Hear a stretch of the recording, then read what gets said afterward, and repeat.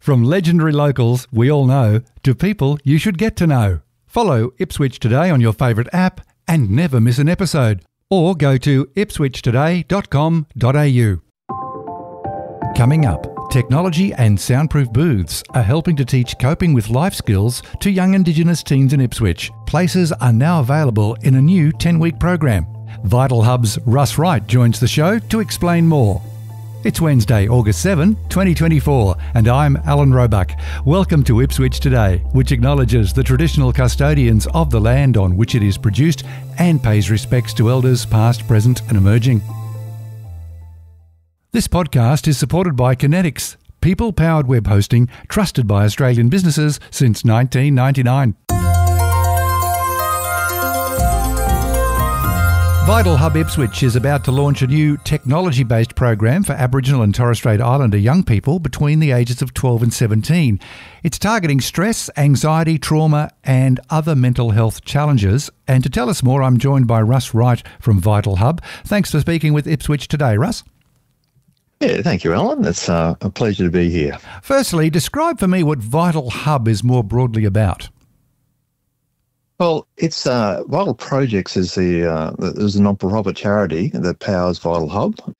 I've been pioneering young people and working with young people for nearly 40 years, and we have been doing values-based programs in schools and training schools workers and support workers to run our programs, which have been highly successful. Where the reports back are saying just double class a week after 8 weeks. We're getting 70% reduction in suspension rates by the end of the term. So that's been great. But when we hit COVID, a lot of young people didn't want to come into group work or weren't coming to school or were too anxious. And being an ex-Sparky, I'm always interested in technology. And I thought, well, I've been looking at it and playing with it and trialing it, and it was working. I thought, well, let's see if we can get a grant to put this technology together. And the federal government gave us a grant. And so we spent a year putting that together. We've got using 4 different technologies, and we have 9 different soundproof booths and youth mentors. And yes, we've had the first year, and it's been highly successful. So you've had the first year, but you're going to be continuing, is that right? Yes. So we had the funding up till January this year, and we had Bond University do research on us, and they did formal interviews 4 to 6 weeks afterwards with 17 young people they caught up with, and there was 100% change in positive impacts in their attitude and life choices. So we knew we were onto a good thing. We've had to try and charge then to survive since January, and so just getting our name known. And because we're different, we're non-talk therapy. People don't have to talk about their stories. We're finding that's just re-traumatizing them a lot, and so they can select their own journey and given the tools to just reduce any trauma and stress that they are carrying. And so up till now, and now we've got this grant for First Nations people.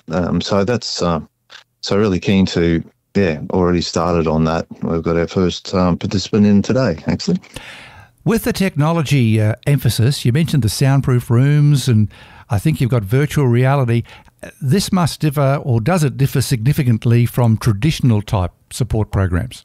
Yes, it does. We're complementing the traditional, but we're finding a lot come when and paediatricians are sending us to us, or other counsellors, because they haven't been able to find anywhere else to help their children or young people. I remember talking to a mum who was just in there the second week, and I asked how things are going, and she just looked up at me glowing. She said, "It's just been amazing.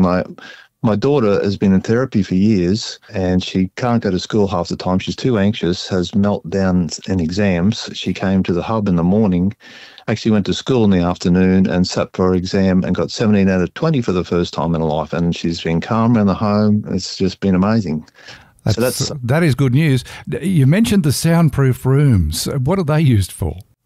Mentors connect with young people for about 10 minutes, 10 or 15 minutes initially when they come in, and just find out what their goals are, or what are they struggling with, what would they like to change, And then we introduce them to, in the soundproof booths, we have monitors and VR that our main intervention, which Bond University has been targeting, Peter Stapleton, Dr. Peter Stapleton, who's professor of the psychology there, is using a technique which calms the vagus nerve. It's a tapping technique.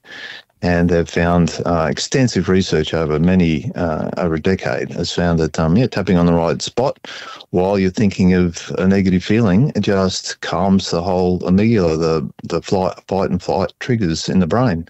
And so we're using this technique, but we've put it, instead of sitting across from a counsellor, we've put it in technology. So they pick their feelings, and then that takes them on a journey of what to do and where to tap. And so they pick their own journey. They're in control. They don't have to talk about it. And then we connect with them afterwards, see where they're at.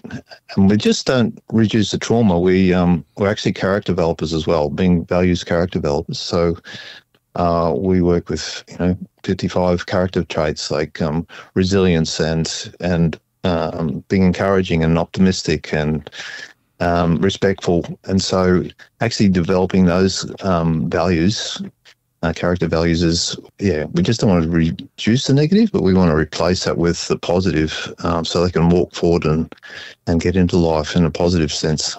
So each client is getting one-on-one treatment, or do you do group sessions? How does that work? Yeah, great question. We do one-on-one.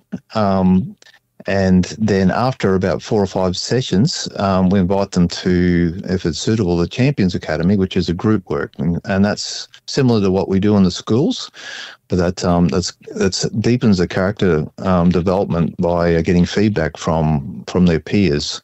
And so we have sequenced problem-solving situations. We put the group in, and unless they work together and be cooperative and respectful and valuing each other, well, then they keep failing the task. So as they get more successful, we throw them more challenging tasks, and their character development and being able to work as a team and listen and value each other actually increases quite rapidly.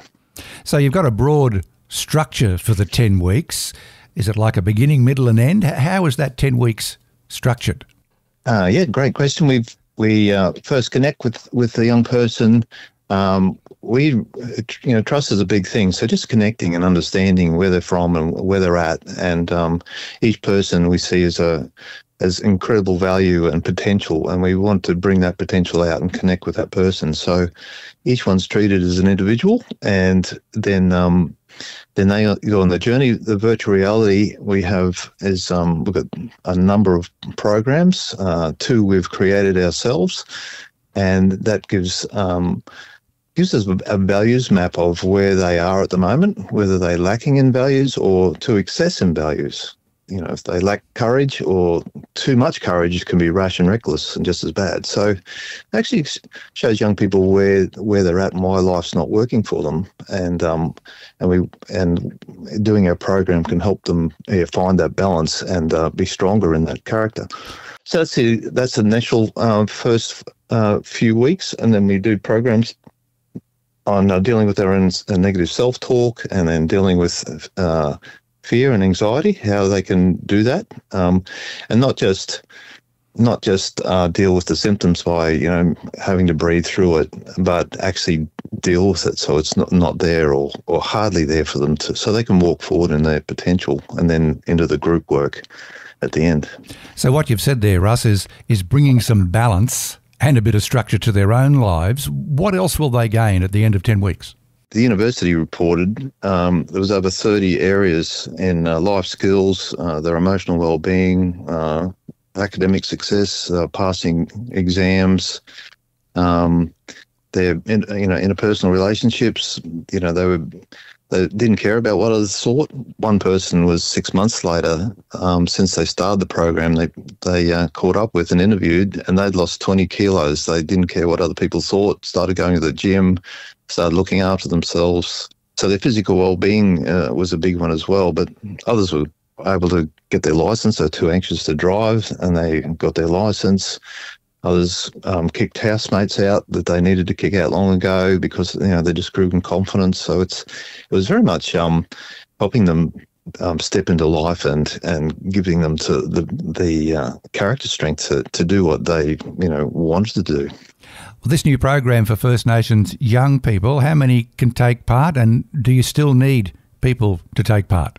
Yes, we've been funded for 24 young people, and yes, we have a number of sources we're drawing them from, Aboriginal groups and from alternate schools and from youth justice or child safety. But we certainly haven't got a kit full yet. We're just starting this month to do interviews and take interviews. So yes, if anybody is interested between 12 and 17 who is First Nations and Torres Strait Islanders, you're very welcome to contact us, and if they live in the Ipswich area, and can get a regular 10 sessions in, one every week. All righty, I'll put a handy link in the show notes there, Russ, so people can just click through from that.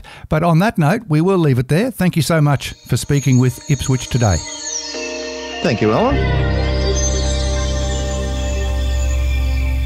And that's it for this episode. You will find handy links in the show notes. Ipswich Today is supported by Kinetics, people-powered web hosting trusted by Australian businesses since 1999. This podcast is listener supported. Please make a once-only gift or regular donation to help keep it online. Just go to ipswichtoday.com.au.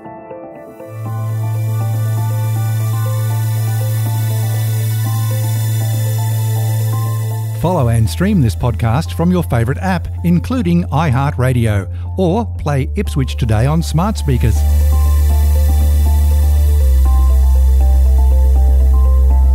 Music is supplied by Purple Planet Music.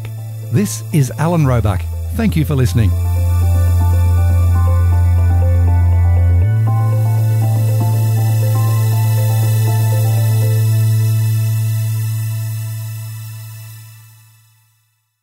Enjoying Ipswich Today?